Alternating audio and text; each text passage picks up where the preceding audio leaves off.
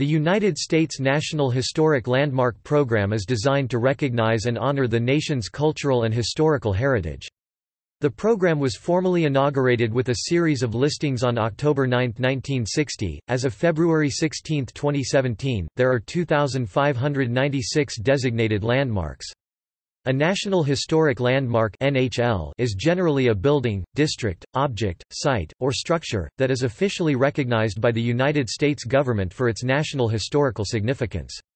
A National Historic Landmark District (NHLD) is a historic district that is recognized as an NHL. Its geographic area may include contributing properties that are buildings, structures, sites or objects, and it may include non-contributing properties.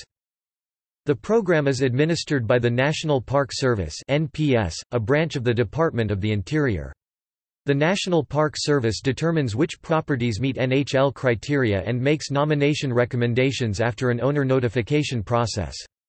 The Secretary of the Interior reviews nominations and, based on a set of predetermined criteria, makes a decision on NHL designation or a determination of eligibility for designation. Both public and privately owned properties can be designated as NHLs. This designation provides indirect, partial protection of the historic integrity of the properties via tax incentives, grants, monitoring of threats, and other means. Owners may object to the nomination of the property as a NHL.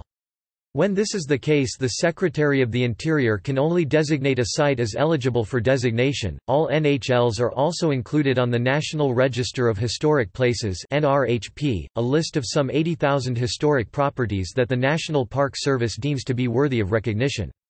The primary difference between a NHL and a NRHP listing is that the NHLs are determined to have national significance, while other NRHP properties are deemed significant at the local or state level.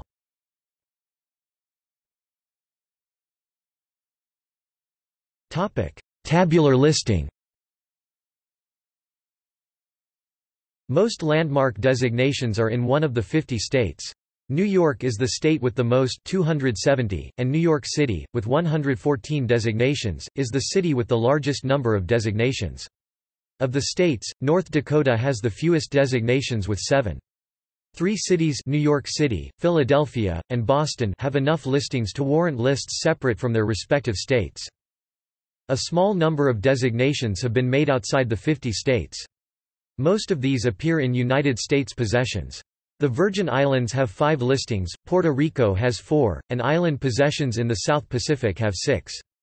5 listings are found in Pacific Island nations with which the U.S. has established a free association agreement, and 1 listing, the American Legation in Tangier, the nation's first foreign public property, is found in the unaffiliated Kingdom of Morocco.